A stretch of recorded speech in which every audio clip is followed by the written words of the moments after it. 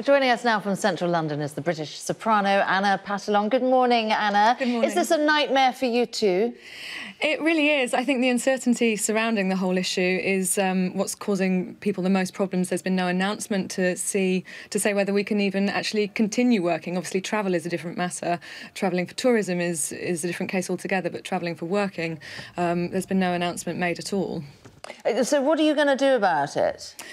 Well, the Incorporated Society of Musicians, with whom I'm an ambassador on their Save Music campaign, have put forward a number of thoughtful proposals to the government, including a 2-year visa, which will allow, hopefully, musicians to apply and obtain a visa for 2 years rather than applying for every individual project, which will hopefully be less costly and less time-consuming in terms of paperwork. There's been a lot of talk, hasn't there, about the different people who are going to be affected by a no-deal Brexit. We've heard a lot about fishermen, heard a lot about farmers. Do you feel that performing artists have had a look in at all in terms of the overall level of concern?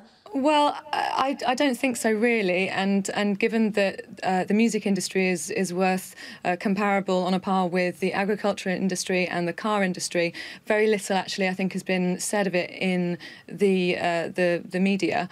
I think it's important to remember that musicians on average earn under £21,000, and so the costs of Brexit, particularly a no-deal Brexit, is going to hit them really hard.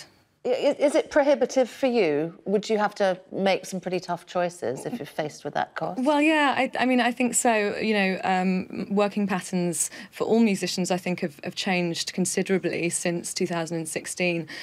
We've seen contracts being withdrawn first after the 29th of March and then being withdrawn after the 31st of October. Companies are slower to book. Our future really hangs in the balance of what happens and what can be agreed. All right, I'm afraid we've got to leave it there as we're tight for time. Anna Patalong, very good to talk to you. Thank you. Thank you.